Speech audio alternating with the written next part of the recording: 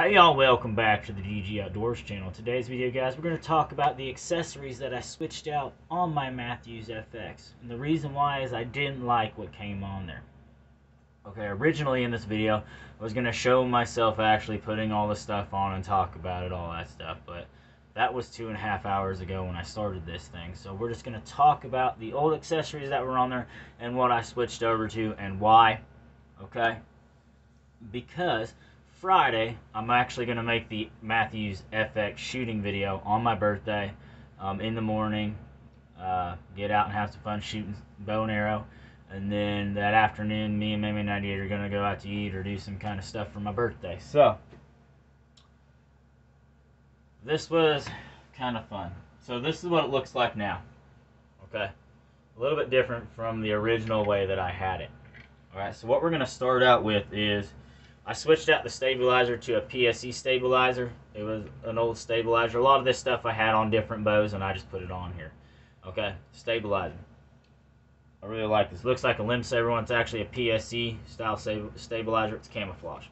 The one that was on here originally was the big heavy black one that actually pivoted back and forth, and I just said, hey, I want to switch it out, and so I did. The next thing I switched out was the sights. Okay, this is the Trophy Ridge Mist 3-pin sight. You guys can get it at Walmart for like $14, and it actually replaced this sight right here, this little red dot single pin pendulum sight. Okay, the reason I switched it out is actually when I got this last month or the month before, I actually did go out and shoot it. I couldn't hit anything with that sight, okay? And so I said, you know what? I'm going to throw this on here for right now. It's a little 3-pin sight, and that's what we're going to go with on here. Now, the original arrow rest that was on here was this Cobra flipper style rest. Do you guys see the shrink tube right there? It's wore out. So I decided just to put on this sight, or this arrow rest right here. This thing's real bendy, like it just moves a lot, and I don't like it. And this actually is a used sight that came in a little archery thing I bought at a pawn shop with a bunch of other stuff in it for archery, guys. And so I decided to keep this one as a backup, and if I ever want to replace the shrink tube, I can, just by cutting it off and putting your shrink tube on here. But for right now, guys, we're going to go with a ambush style arrow rest right here. Okay, an ambush style brush rest, like full containment rest, and the arrow actually fits in here really, really well. And the reason I went with this is when you put one of these things on, there's not much adjusting that really needs to be done. Okay, and I leveled it up real easily. So I put it on here, and it's actually really, really straight on there. And I keep hitting the shelf. I tested it with the arrow. You know, the arrow, oh my gosh, yeah. I put this thing on here to prove that this square, the bow square, that's what it's called, the bow square. I know what I'm talking about. I'm also really tired. So I put it on the bow square, squared everything up, make sure that it was level and everything and ready to go. Okay. The next thing I switched out was the arrow quiver. This is an Allen arrow quiver, an Allen Terminator arrow quiver, or Intimidator arrow quiver. I can't remember. It was $11.99 at Dunham Sports. There's actual purple paint on here, and why is that? Because this came off of Mammy 98's bow. She wasn't using it anymore. And the arrow quiver that I have, I really like, and it's a really good quiver. It's a quickie quiver. It only holds 3 arrows. But when I got this from eBay, you'd lock it in on the little quick attach quiver thing, and it just rattle and rattle and rattle, and I couldn't figure out why it just was loose. Nothing's loose on here. Everything's really tight and solid. So I figured I would switch that out too and use this as a backup. I guess this is going to be one of those videos where I hit everything off the metal shelf right here. And again, these arrows just fit really, really well in here. Oh my gosh. fit really, really well in here, and plus it gives me the opportunity to hold way more than 3 arrows if I choose to. Okay. I have to shoot this with a release. The release I'm currently using, because in order to change this draw length even half an inch like I want to, I believe I have to buy other modules to go in here, and I don't have the extra money to do that. And when I draw this thing back, believe it or not, it's